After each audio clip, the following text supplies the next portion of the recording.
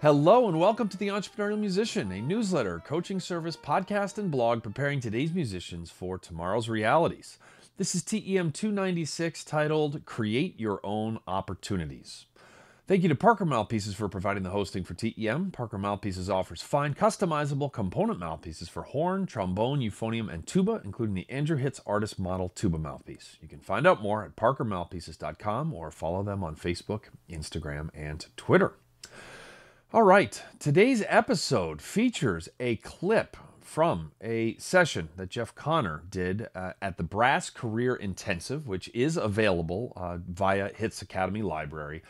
It features over 10 hours of brass players who are crushing it in the music business today, including Chanel Critchlow of Pacific University and formerly of Pitch Black Brass Band, Lance LeDuc of Carnegie Mellon and formerly of the U.S. Air Force Band, River City Brass Band, and Boston Brass, Mary Bowden of Seraph Brass, who's amazing. Chris Bill, the most subscribed brass player on YouTube, who also kills it on TikTok.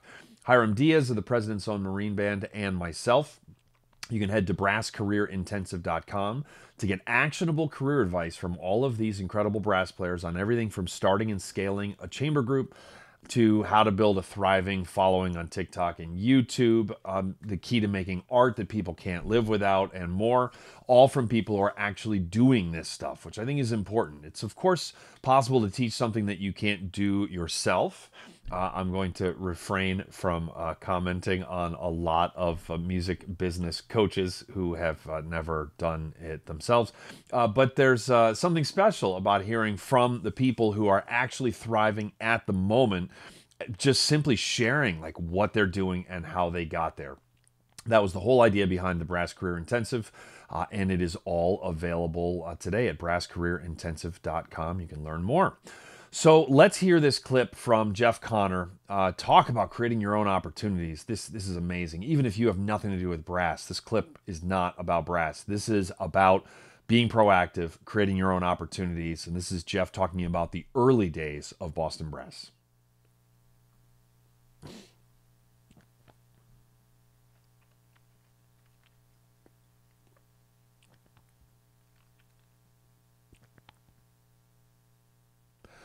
But yeah, it just, all those gig boards were great. I mean, that was a great resource. That was the internet of the time. Right. That was like, okay, there's all this work to be had. Right. And it's like, well, even if they were, as an individual, even if there's a school where there was another college or a high school that was looking for a clarinet player for, Oklahoma, for the musical production of Oklahoma, I take it down and I take it and I call them. Do you have a trumpet player? You set for trumpet players, No, and then if the answer was no, it's like, well, next year, let me tell you, who I am, and can I send you some info, or, when are you going to start thinking about your pit next year, and would you would it be okay to reach out? So, and then just keep it. It's like, okay, I need to contact this person then. This is totally applicable to the days of the internet as well, because if you were to look up, now you can get a lot more information before you pick up the phone than Jeff was able to back in like the 1950s when he's talking about now. But wooden trumpets, you can, they had. you can, if you've searched for music director openings for churches, then again, you've got a list of churches who are paying money for music. And then like that, so that weeds out the ones that don't even have that. And then there's a subset, and then you can easily go and Google each one of those, find out who has a concert series. We started creating our own concert series at different churches, with organists that we would know. Even if they didn't, we would say, okay, can we come and do a concert with you? Or we decided, because once you get out of college, once the group, like a year or so after the group started, it's like, okay, where are we going to rehearse? You can't just sneak into your schools, and we did that. We were able to do that for a while, but eventually it comes like, okay, can't be rehearsing here, be taking up space for the students who are actually there. What? So we started making arrangements with churches.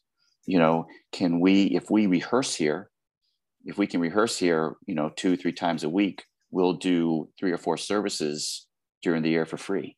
And then you also hire us for Easter and Christmas Eve for all your services, and we'll do maybe 2 concerts. Hmm. And it can be a free will offering. Right. But the what we would do is the day we would have the concert, that would be one of the days we do the church service, for free. And then so that they're hearing us, we advertise for the concert that afternoon at 4:00. Just if you want to hear more and hear a concert.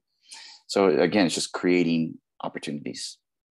That's so creative. You are solving a problem for them. You're solving a huge problem for you, because if you were looking to rent a space that you could rehearse 3 times a week in, that's going to be a bunch of money, and you can't just decide when those rehearsals are. You obviously have to plan around like funerals, things like that at churches that Sure. pop up, but that's providing them with value.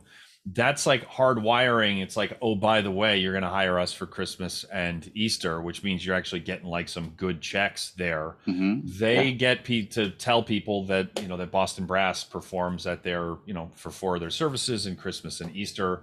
And then there's a couple of concerts where you get to try out concert material and Mm-hmm. get donations. That's the kind of, if I had to distill the non-musical side of Jeff Connor into one thing, it's that kind of creative problem solving. It's just like, where in retrospect, what you did there is like really obvious. It's like, of course, like that benefits the church. And I'm going to talk about this in my networking thing. It's got to benefit both sides, or else the other person's Mm-hmm. not happy that you bothered them. That benefits the church, very much benefits Boston Brass. And yet, like, not everybody has thought of that, right? And so yeah, you're just good at distilling things and just figuring out exactly what needs to be offered to whom to move your needs forward, which is great.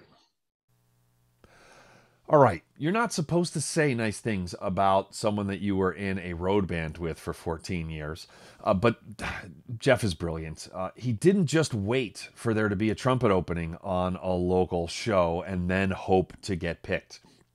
He proactively called and inquired about openings now and openings in the future. He didn't just look for pre-existing concert series that might have a group like Boston Brass play and then hope to get picked. He also asked organists if they wanted to do a concert with Boston Brass, even when there was no concert series. Talk about a different ask when you're just trying to be chosen from a large pool of potential musicians to saying, hey, I've created something like this before. Would you like to help me create one here for you? Jeff didn't approach the normal places where Boston Brass could rehearse and try to talk them down price-wise. He solved a problem for a church by working for free 3 to 4 times a year and got free rehearsal space for the year. And how brilliant is it that he hardwired that they would get hired for Christmas Eve and Easter? That takes a really stressful thing off the plate of the music director at that church, because it can be hard to find like really great brass players, since they get snatched up quickly for those very popular dates. Plus, it guaranteed the band work on high-paying days for, again, like those are great gigs for brass players to get. And it was also brilliant to have some of their 3 to 4 free services be the morning of their concerts at the same church. That's just beautiful marketing. Much different than playing in a service and then saying, and next month we're going to be here. It is saying to people, hey, we're going to be here in a few hours. And if you want to hear more of that, then you can just come back at 2:00 and we're good to go. When done right, all 3 of the examples I just gave help the other person. The music director gets connected with a dialed in and very proactive trumpet player. The organist can raise their own status within their church and its community by performing with a group like Boston Brass. And oh, by the way, when you start looping the community into what you're doing, that almost always leads to job security, in this case for the organist/music director. Then also the church where they rehearsed got top-tier brass players 3 to 4 times a year for services without needing any budget for that. As well as a couple of concerts at no charge to be able to offer to the public, which is going to help them with recruiting and bringing people in the door, and also just for their congregation.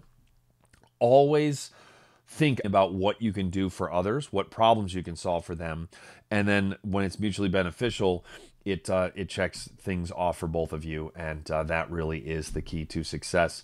I loved that session with Jeff. He was so pragmatic about all the way that he approached everything. It wasn't just hustle, hustle, hustle, hustle. It was what he did, how he did it, thinking outside of the box. I'll close with this: that calling the music director, of a high school musical and saying, "I see you need clarinet. Are you all set for trumpet?" And then asking permission, saying, "Would you mind if I contacted you again next year to see if you have a trumpet player?"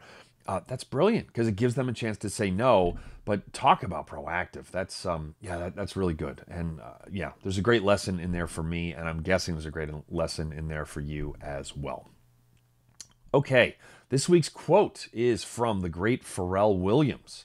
Quote, "Entrepreneur just denotes that you recognize that you're doing things across disciplines and that you're blazing your own path." End quote. You don't just play your music. You don't just make your art and then wait for the money to roll in or for people to notice. These doing things across multiple disciplines could be that you make great art and then you market it in a really creative and remarkable way. It could mean that you make your art, but then you are collaborating with someone else, and then you get access to their audience, they get access to your audience. The point is that you don't just get, well, actually any of us do get to just make our music and then wait for the world. But boy, that's an uphill battle. Slash a quasi impossible battle. It's the same thing with, you can just be an incredible teacher, and then if you just sit there and wait for students to find you, they're not going to.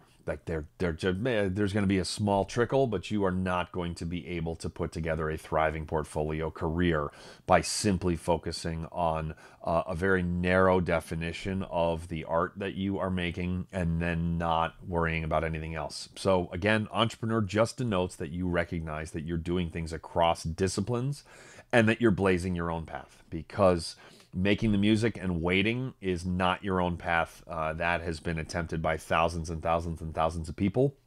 And there are a few people that has worked for, but they are the exception. And so we hear about them and we say, well, I want to sign up for that plan. And you're certainly welcome to, but, and I genuinely mean good luck, but I also sarcastically mean good luck, because it's probably, I would love for you to send me an email and say, that's exactly what I did 2 years from now, and it worked beautifully, and I will be happy for you. I will give you a high five, but that is not how it worked for most of us. All right, thank you so much for listening to or watching this on the YouTube channel. Thank you to everybody who has subscribed to the YouTube channel or wherever you get podcasts. For anybody who's listened, rated and reviewed this on Apple Podcasts, except for the couple people that gave it a bad rating. I'm not going to say thank you to you. No publicity is bad publicity, right? Anyway, thank you for your attention, the most valuable commodity that any of us have to give. And tell a friend, tell an enemy, I don't care. Just tell somebody if you get something out of this.